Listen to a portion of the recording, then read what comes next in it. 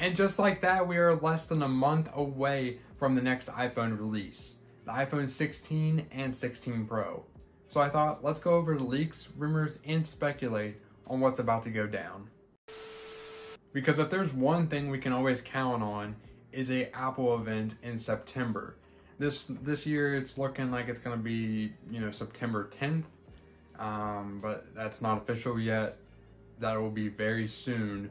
I would say Apple would push out a, press release, invite to their special event. But we always know it's a September Apple event for the iPhones and the Apple Watches. And just last year, I got the iPhone 15 Pro, and I gotta say, they added some amazing features to the Pro iPhone. But what if I tell you this year, you may get some of those features that they locked to a higher price point, $1,000. Now you may be able to get those features for less and even more. I mean, we gotta get into these rumors. So first off, the bigger sizes. Now, when I said regular, this is gonna be for the Pro. It's rumored that the Pro iPhones are actually gonna get a little bit bigger. And it's not that much, but just, a typical increase from the 6.1 and the 6.7, just a couple millimeters bigger, enough to make these look just a tad bigger, enough to where you have to buy new cases, because Apple loves to do that. You gotta buy a new case for the new phone. No more backwards compatibility like ever at all anymore. And while a larger display is cool and all, what about the cameras? Yeah, it's looking like the cameras are going to be really cool this year. They're going back to like the iPhone 10 days where it was a vertical camera on the regular model.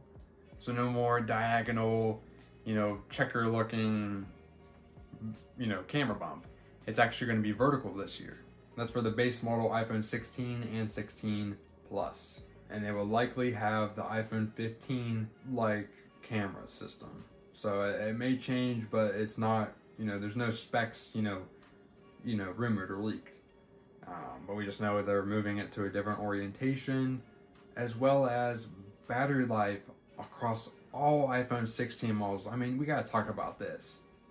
Battery life is something that we all can use more of, like seriously, especially as your phone ages and you lose battery degradation and you just need more battery life. Every iPhone model 16 is going to get better battery life. It may look like percentages mean something.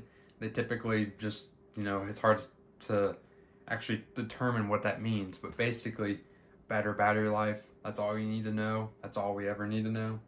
Now, something that's very interesting is this sort of capture button. So you might be thinking, is this kind of like that feature on the iPhone 15 Pro that was the action button? Yes and no. They're adding another button. That's right, on the right side of your phone, close down to the bottom where the antenna for like cellular data is. Probably don't even know about it if you use case, but there's like this little antenna there, and in place of that they might add like a capture button for recording or taking pictures. That's very interesting, and I'm not sure if they're going to bring the action button over too, or is this going to just be only for taking pictures and videos. It's hard to say. Now, getting back on the camera system, the iPhone 16 Pro and 16 Pro Max, we don't have much about the camera system, but it is said that it's going to get better ultra wide angle lens, and I think that's a very noticeable improvement that needs to be addressed. I don't know why the ultra wide is the worst camera on the iPhone. The telephoto, the normal wide, but then the ultra wide, you turn it on and everything's grainy. Like, it just doesn't match the other cameras on the phone. I just don't know why that is, but that's kind of like my complaint about that, and I definitely think that they should improve that, and I'm glad to hear it's in the reports, it's in the rumors, and we may just see that in a few weeks. And one thing I can applaud Apple for is making a great telephoto lens. When you zoom in on the iPhone 15 Pro, it's amazing. But what if I told you that the iPhone 16 Pro is going to get even better, especially the 16 Pro Max with the super telephoto periscope camera rumored? I mean, this is just wild. The current setup is a 77mm lens when you zoom in. But what if I told you the full length for the 16 Pro Max is rumored to go to 300 millimeters. This is going to be an extreme good camera setup. And obviously we get better performance with Apple's next generation A18 Pro chip. Apple's making the best chips out there. There's nothing to say. I mean, they keep adding all these features. They got Apple Intelligence right around the corner with the new iOS release. And I think it's safe to say that performance has never been an issue in the past few years, really. With iPhones, just the performance is great and nobody has any complaints really. And the reports are just saying it's getting faster. So, I mean, I don't have much to say about that, but it's looking up. Now, something I experienced but haven't experienced in a while is things with the iPhone heating up. You know, the iPhone 15 Pro, everyone raved about it. They said, hey, it's overheating. I don't like this. Why is it doing this? It's overheating. I can't touch it. It's too hot. Well, it's looking like Apple's working on making their iPhones more thermal, just kind of developed better. And what I mean by that is they're going to have a new thermal design, a better way for the iPhone to heat sink, if that makes sense. So, like iPhones, or just like PCs, you know, I got one back here. It's got fans. I don't know if you can hear it, maybe. But the fans cool it down. Well, iPhones don't have fans in them, so they have to push out the heat through like a heat sink sort of system. I'm not sure how that works exactly, on an iPhone at least. But obviously it's gonna overheat at some point in time. The battery's charging, you're using it.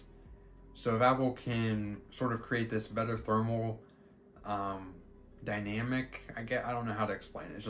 It's gonna not be as hot. All right, last up, something I want to highlight is the new colors. And that's where the 15 Pro new color option is said to be like a new rose gold color, more of a bronze appearance. So, I mean, that's cool. And then coming to the regular iPhone 16 and 16 Plus, we're looking at black, green, pink, blue, and white. Very basic, but like I said again, more vibrant colors, and that's kind of what Apple's hopefully going for. The reports are saying it, the rumors are saying it, there's speculation about it. So blue, green, and pink will be the new iPhone 16 colors. And there is so much more that is reported, but those are just the highlights. I'm definitely curious to hear your thoughts down below, and I'll definitely be sure to keep you guys updated. Until then, be sure to comment your thoughts down below, and I'll see you guys in the next one.